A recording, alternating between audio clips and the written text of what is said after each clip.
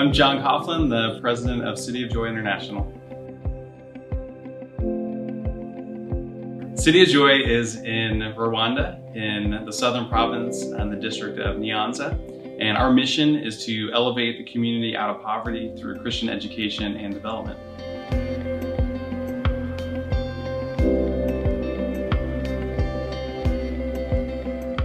So everything that we do at City of Joy is informed by Ephesians 2:10, which says that we are God's masterpiece, that we're made new in Christ to do the good things that He planned for us long ago.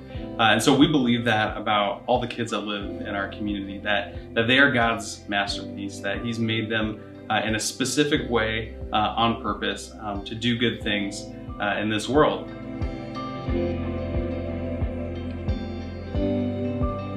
We don't think it's right for kids who are God's masterpiece to be living in the kind of conditions that they're living in a community marked by extreme poverty, where they have limited access to clean water, to adequate nutrition, to education, to medical care, where their parents earn less than $1.90 a day. And so we want to remove all the barriers and equip them so that they can find the long-term solution to the problems of their community. We have a lot of different projects going on at City of Joy. The primary piece, though, the thing that we think makes the biggest impact long-term is Joy Christian School.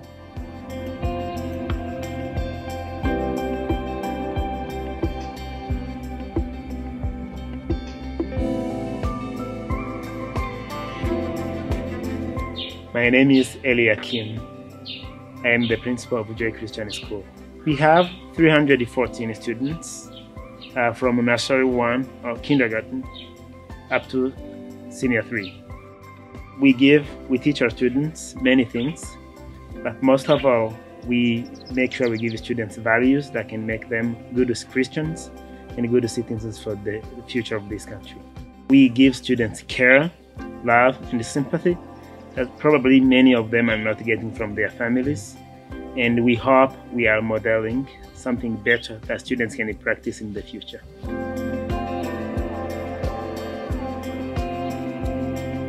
One of the problems we found as students began coming to Joy Christian School is that they weren't getting enough nutrition at home. 1 in 4 kids in Rwanda suffer from stunting due to malnutrition, and that's very true for our community as well. And so to address this problem, we began offering sosoma in the mornings, which is a very nutritious porridge. And then we added a hot lunch as well of beans and rice and greens and whatever's growing on the farm, we add to the lunch.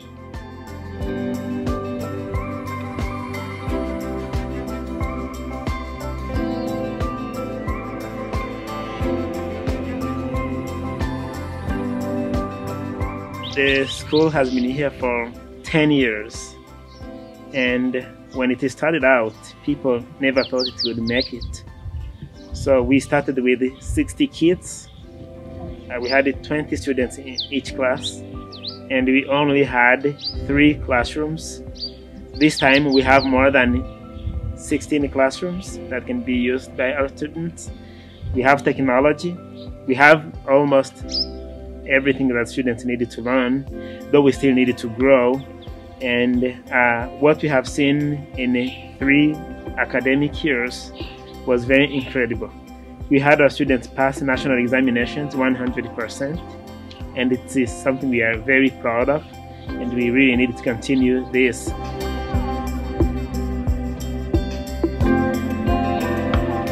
The long-term solution to the poverty of our community is going to come from the kids who are in our school right now. But there are a lot of immediate needs. And so to address some of those immediate needs, we've begun some development projects to equip the parents and the older siblings of our students with some tools that they can use to begin earning an income for their families now. One of our projects is a sewing school where students come to learn skills so that they can generate income for their families. Another project that we have is our basket weaving program, where women from the community learn to make traditional East African baskets, and then we sell them all over the world. We're so thankful for all that God has done since City of Joy began. Some of our students, when they first came to Joy Christian School, were 3, 4 years old, and now they are in high school. And that masterpiece that God has created them to be, we're beginning to see them flourish in that. And now they're beginning to dream about those good things that God has planned for them to do. I just want to make it clear how we are making an impact on this community. So if people know this is happening, they can know we are not just telling stories, we are telling reality.